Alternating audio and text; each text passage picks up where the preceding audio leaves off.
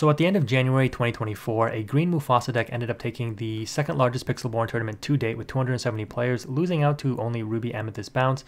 But let's see the deck list that actually came in second place. It's a bit different than the one that Alphos and RMB posted, and we're just going to cover that in this deck list video, and we'll take a look at some matches later. Check the timestamps for that if you want to see it.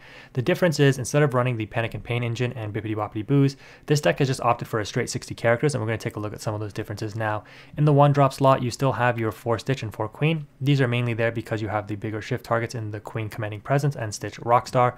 In the 2-drop slot, instead of Panic and Pain, you have Flynn Rider. Again, this is just an aggro threat. You drop this, it's an instant 2 lore pressure on the opponent. Instead of relying on a combo piece like Panic and Pain in order for you to get that 1 extra lore, this is just a little bit more consistent. And usually this card is always going to at least trade 1 for 1. Whether your opponent challenges it and their challenging character does not get banished, they at least discard a card. And if they, out this somehow with, like, let's say a Teeth and Ambitions, at least they had to waste a Teeth and Ambitions on it. So at least it trades 1 for 1. But ideally, you want to at least be able to quest with this once or twice even before it gets outed and get some lore off of that. And then you also play 4 Simba Bodyguard, pretty self-explanatory, good in the early and late games to protect your high questers. But yeah, Simba still relevant in the meta right now. On the 3-drop slot, again, a new addition is Peter Pan Never Landing. If you don't see your dock, which is your best turn 3 play, you want to see Peter Pan so that you can continue to play on curve, because that's really how this deck wins, is that it has to play very nicely on curve. So you can see we play like 8 1-drops, 8 2-drops, 8 3-drops. So you definitely want to try to play a card each turn here.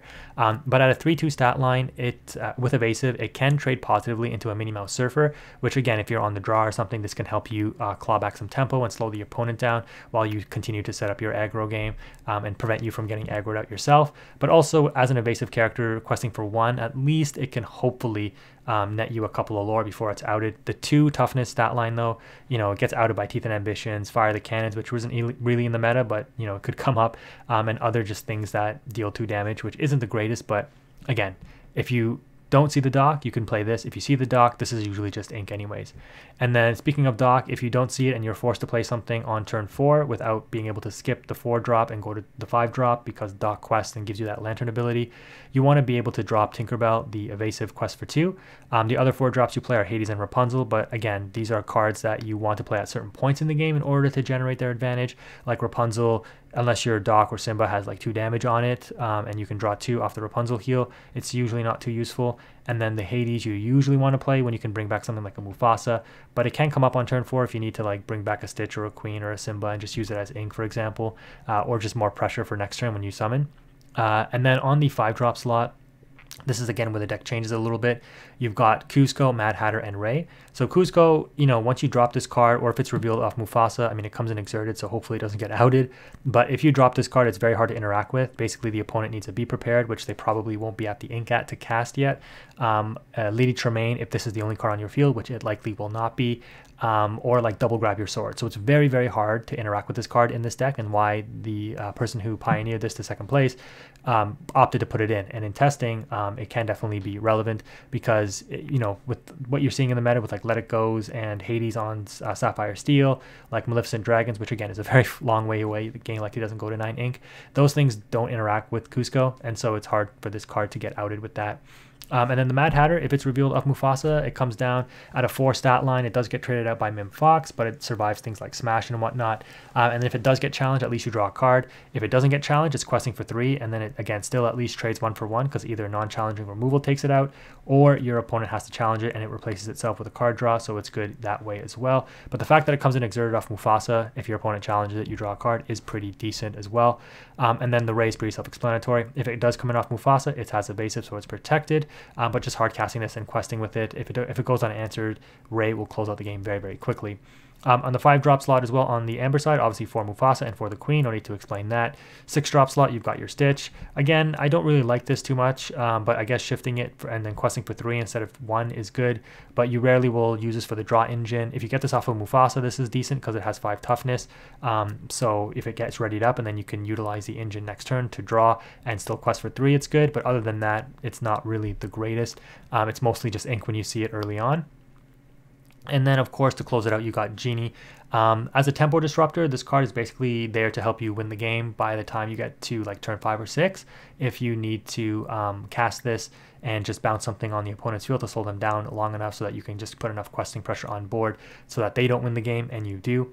And that's basically how this deck functions. Usually against any slow deck that doesn't have a lot of removal, this deck will do very, very well. But against other aggro decks, the other aggro decks might be faster. But again, overall, this deck did perform decently well. But let's go ahead and take a look at some matches and see how the deck will perform. So in this first matchup here, going first with this deck also matters a lot. I only played a couple of matches and I think I went first in like all 3 of them, but these are the 2 best ones. I might continue to play this deck for a little bit longer and maybe try to get some going second matches. But here you can see us going up against Sapphire Steel, and the opponent is opting to play some 1-drop hooks, which actually is pretty good against this deck, considering that it trades up into all 1, 2, and 3 of my drops, because it can take out the dock as well. So you don't normally see hook in this deck, but it's really good against like anti-aggro stuff, I guess, right? But anyways, we're just going to go ahead and just demand an answer to the queen. I want my opponent to trade their hook into it because I'd rather them trade into that than into my dock that I have in my hand. And again, the purpose of this deck, not purpose, but what you kind of want to do with this deck in order to win is just do your best to play on curve and just keep questing. Yes, you're going to lose advantage, but the goal is that your endgame threats, one of them will stick, and the MUFASA will definitely stick since it is air quotes sticky, right? It replaces itself when it's banished, and you'll just hopefully continue to just get edge out lore until you can win the game before your opponent can start questing themselves, and by the time they establish a big board, you're already threatening game. So steel is really hard for this deck to deal with because, again, you can see here like the grab your swords, the smashes, the strength of the raging fires. If they're playing let the storm rage on, etc., it can all be a bit problematic for the deck. But here you're going to see me opt to value the evasive questers now that I've seen the opponent reveal 1 grab your swords. But they have a second one, unfortunately, and that wipes out my array. But they're forced to hard cast this in order to slow me down, so it is disrupting their tempo just as much as it is disrupting mine. And you know, they are technically ahead, but in card advantage just slightly. But we're just going to go ahead and continue to drop cards here and kind of just demand answers. The unfortunate Tinkerbell comes down to take out my evasive Tinkerbell, and now I'm starting to become a little bit in trouble because questing even to 15 means that the Tinkerbell will get extra value in taking out my Simba and then dealing 2 damage to my Flynn Rider, which takes me out. They're going to opt to heal their Mickey. They're just valuing any kind of pressure on board. I'm going to opt to, instead of questing, smash my Simba into the Mickey so that I can heal it and draw 2. So the Rapunzel was actually a pretty decent top deck here. And then all 3 of these cards I kind of want to keep. But in hindsight, maybe I should have inked the dock. But I guess it doesn't matter because once I get to 5 ink, I should be more or less okay. But as expected, again, the Tinkerbell takes out the Simba and gets free value by taking out the Flynn Rider. And then they Hades away my Rapunzel, and I'm like, oof, I'm in a real bad way right now. They're going to quest with the Mickey and then just pass turn because there's nothing else. Okay, they can pop their Popsicle and try to keep their Tinkerbell happy. In my opinion, there's no real point in doing that because there's no way I'm going to be outing your Tinkerbell with damage right now. So it's, yeah, pretty understandable.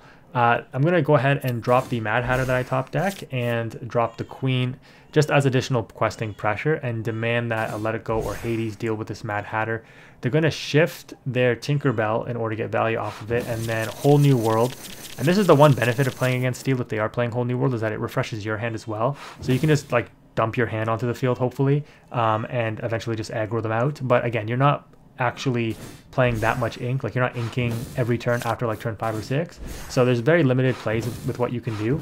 But at least with on Steel, your opponent's not on like Be Prepared because they're not on Ruby, right? And I think they've played 3, if not 4, Grab Your Swords already. So you can see like I'm in a really bad way. The odds that you run into an opponent who plays all 4 Grab Your Swords, you're likely going to lose, right? The card is very, very good at board wiping. But here you can see because I'm able to quest with the Mad Hatter, I'm going up to 17. And yeah, I'm being a little cheeky here, but honestly, it was a well played because like I said, the opponent used at least 3 Grab Your Swords. They would need, and they can't, yeah, they can't, I guess they could. They'd have to have 2 Tinkerbell shifts and the 4th Grab Your Swords in order to take out this Cusco. There's no other way for them to interact with it with Sapphire Steel. And so the odds that they have the last Grab Your Swords and 2 more Tinkerbells to drop shifts on is pretty unlikely. They did indeed have the 4th Grab Your Swords, but they did not have the double shift Tinkerbell, so it ends up being a GG. The opponent kind of acknowledges and just ends up resigning there, so you can see that we were able to aggro that one out. So in this next matchup here, we're going up against Amber Steel, and this was like a song deck, but it also had some interesting tech in it, which is kind of cool. We're going to go ahead and mulligan away our high costing cards, and to start off, once again, we're going to ink the Stitch and play the Queen. The main reason is because drawing, even if I drew into like a Rockstar Stitch, you're not playing it until turn 4 on the shift anyways, assuming the small Stitch survives that long, whereas the Queen, I'd much rather play in hopes of drawing into a Commanding Presence, because as you can see here, I get that out on turn 2, and it's much more impactful because as soon as I start dropping other bodies on the field, the Queen has instant value to do the attack buff and debuff with those other characters I have on board to help out the opponent's threats. So they do have a Cinderella and a Simba on board here. I'm going to go ahead and continue questing with the Queen because I have the Simba bodyguard to drop to protect it, but even if I didn't, if they want to throw both of their bodies on board into the Queen, that's fine as well. They go ahead and ink a Rockstar Stitch, and they are going to drop an interesting card in the Prince Bodyguard. So they're really valuing, I guess, you know, protecting whatever it is they end up playing on board here. They end up crashing Simbas, and I'm like, okay, are they going to crash their Cinderella as well? My thinking here is maybe they're setting up for a Rapunzel play next turn, but then again, if I had Rapunzel, it would also be very good for me. So I'm surprised they didn't end up crashing their Cinderella into my Simba. And because they don't, I get extra value off of this Queen play here. Because I quest with the Queen, I'm able to do the attack buff and debuff, and therefore my Simba is able to overcome the resist 1 Prince Bodyguard and take it out very easily while taking no damage itself. And then we go ahead and follow up the turn to end it with a Dock on board. The opponent ends up dropping a Stitch and singing a Strength of the Raging Fire, and takes out my Queen, Commanding Presence, which is unfortunate, but they're down to 2 cards finally. They reveal Mouse Armor, which I'm just like, whoa, okay. That actually is kind of a problem if I wanted to out your board, but as you can tell, again, with 6 lore on board for us, 0 for the opponent, we're doing okay. We're going to go ahead and quest with Dock, which, thank goodness, because we don't have an inkable other than the Mufasa, which is what we want to drop now, being able to drop that on just 4 ink thanks to the Dock here. The opponent's going to quest with the Stitch. It looks like they are really out of gas here. They ink a Simba and pass. We draw into another Genie, which isn't ideal, so we're just going to go ahead and quest for 4, go up to 12, and then we're forced to use Hades, as I kind of briefly explained earlier, to grab back ink, and then ink the Queen so that we can drop Genie next turn, assuming we draw into an inkable if our Dock gets banished, or if the Dock survives, we can quest with it and drop the Genie. The opponent reveals what they were holding and why they were kind of playing a little bit more passively, because they were waiting for that big drop Cinderella. Unfortunately, it's too little too late for the opponent. They opt to take out the Mufasa here, and we get a Tinkerbell reveal, which pretty much spells GG at this point for the opponent, considering we have double Genie, and they left the Dock on field. It doesn't matter what they took out, though. I think it would have been pretty much GG's either way. The Rapunzel draw is interesting. I could crash either the Tinkerbell or the Dock into the Stitch and then draw 2, but obviously the Genie plays way more valued here. So we're just going to quest with everything, go to 17, and again, not trying to be cheeky, but it's pretty much GG's. The opponent kind of acknowledges and wraps it up there. If you enjoyed this video, leave a like. Let me know if you want to see more Green Mufasa. Thank you again for watching. Quantum is out.